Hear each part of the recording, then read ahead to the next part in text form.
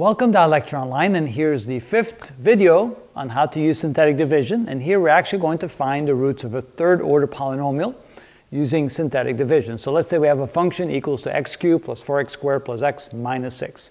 What are the roots of that function? Well, let's see here. If we think about it, if we were to graph this out, we probably get something that looks like this.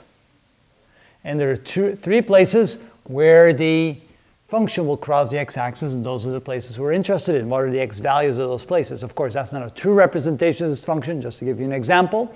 And how do we find that? Well, we can kind of guess. We could say, let the first try,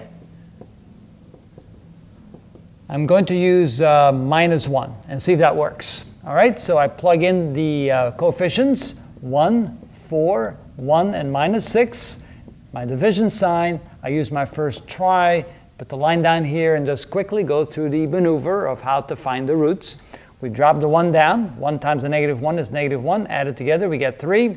3 times negative 1 is negative 3. Add them together, you get negative 2. Negative 2 times the negative 1 is 2. Add them together, you get negative 4. And you can see it's not 0, so that was not one of the roots. Okay, let's try positive 1. And again, we put in our coefficients, 1, 4, 1, negative 6. Then our division sign. Now it's a positive 1. Put our line down here. Drop the first number, 1. 1 times 1 is 1. 1 plus 4 is 5. 5 times 1 is 5. 1 times 1 plus 5 is 6. 6 times 1 is 6. And look at that. That adds up to 0. And we say, bingo, we found one of the roots. The root is plus 1.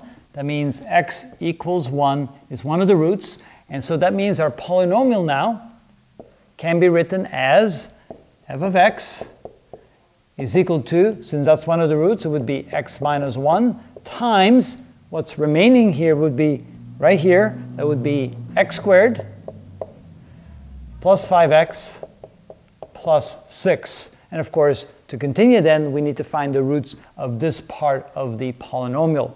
Now, that is actually relatively easy because we know how to factor that. So this can be written as x minus 1 times, we get an x and an x, a plus and a plus. And of course, I need two numbers. When you add them, you get 5. When you multiply them, you get 6. And that would, of course, be 2 and 3. That means x equals minus 2 and x equals minus 3 are the other two roots. So what's so nice about synthetic division is that it's the first root that's very difficult to find. Once you have it down to x minus something times a polynomial of second order, then the rest is easier to find. But it's that first root that's hard to find.